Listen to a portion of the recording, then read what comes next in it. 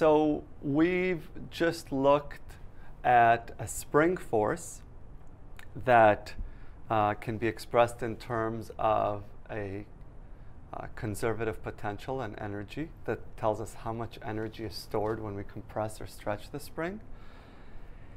And if we just have kinetic energy and the spring potential or spring energy in our system, then by conservation of energy, we will just have a spring that oscillates forever once it's stretched, which is great. That's in principle what should happen in an ideal system. But in the real world, there are many other kinds of energies. There is heat, there is acoustic waves, and so there are energies that we are not going to be tracking in our simulation. For example, the energy that's converted from elastic or kinetic into heat or sound or mechanical failure, fracture, crushing, and so forth, damage. So we want to take all those energies that we won't be modeling, and we want to kind of account for them. And the way we account for them is by saying that our system will lose energy over time. It will dissipate. And so dissipation is really the process of modeling all of those energies that we're not accounting for, that I just mentioned. So what about in the case of the spring? If we are trying to model a robotic arm or some object, a tree branch, or some object in the real world, in general, it won't have a perfect spring in a frictionless, dissipation-free environment. In general, there will be some amount of damping or loss of energy over time.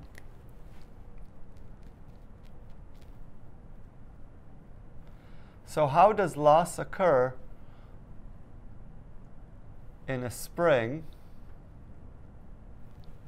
connecting particles I and J? Well, one way to model, and these are just models of loss, one way to model the loss is, as we just saw before, by just modeling separately from everything you see here, just focusing on this particle, modeling the air hitting this particle, so kind of a drag on this particle in isolation. But sometimes the air drag may be negligible, but there may be a mechanical dissipation inside the spring itself. For example, if you take two objects connected by a spring, it might be that as you hurl them through space or through the air, they will tumble without much noticeable effect from air drag. But if you pull on, if you have one object on here and the other down here with the spring, and you pull down and release, it will bob up and down, and then eventually it will come to rest. And what made it come to rest? Well, there was some amount of energy lost in the oscillation of the spring itself. So we want to see if we can model energy decay directly inside the spring. Sometimes we draw this as a dashpot or a damper. So this, I think of this like as a bike pump. There's some air coming in and out of here as this moves in and out. And each time it slows the spring down. Some of the energy is converted into acceleration of this air, which is then dissipated into the environment. So this kind of slowing down of the spring should only act in the direction of the spring. And how fast should this force act? Well, we'll take the same idea that we took for an individual particle moving through the air. We'll say that the force should be proportional to the velocity.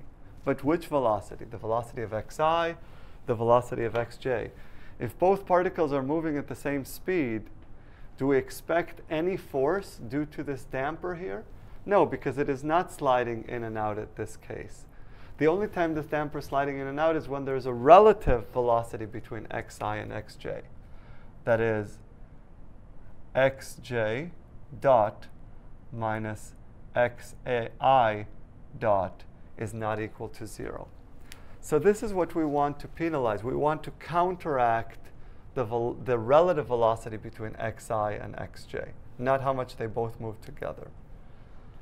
And do I want to counteract any relative velocity between xi and xj? For example, suppose that this whole picture here was rotating over time.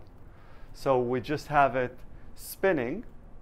As it's spinning, you have that xj is moving upward and xi is moving downward. And so there is a relative velocity between them. One is moving up, the other is moving down. Clearly, this difference is not zero. But it's just due to a rotation. There's no actual relative motion along the direction of the spring. So how can we measure relative motion along the direction of the spring? We use our trusty unit vector n hat. And we say, let's take the dot product of the difference of velocities with n hat. This then gives us only the relative velocity along the direction of the spring. So now once we have this relative velocity, we want to exert an equal and opposite force on both sides.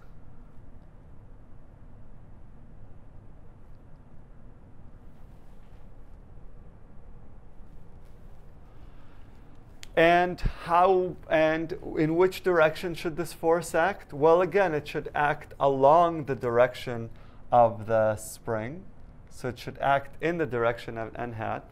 So if this looks confusing, just look at this for a second. This is a vector-valued quantity. Dot product another vector.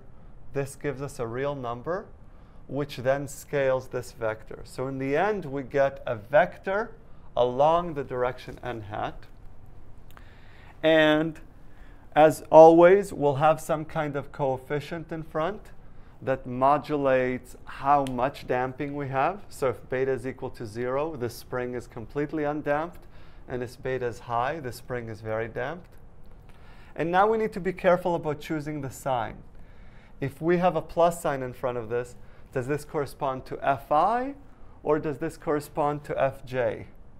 That's the question. Well, let's look at this. To figure this out, let's just start assigning some direction to this. Suppose that these particles are approaching each other. And so if they're approaching each other, we expect a force outward, a force that slows the approach. So if they're approaching each other, we expect that the force acting on J is in the direction n, and the force acting on I is opposing the direction n. So they're approaching each other. So if they're approaching each other, is xj minus xi dot n positive or negative? Let's see. xj is pointing this way. It appears positively here, so we have a vector this way. Minus xi. Xi is pointing this way, but we are negating it, so we have a vector this way. So we're adding this vector to another vector, both of which point this way. So our result points this way, which is opposite of n. So the dot product with n will make this a negative number. We now have a negative number times a positive coefficient times n will give us a vector that points opposite of n. So we get a vector pointing opposite of n. So does that give us Fi or does it give us Fj? Well, Fi is the one that we expect to be opposite of n in this case.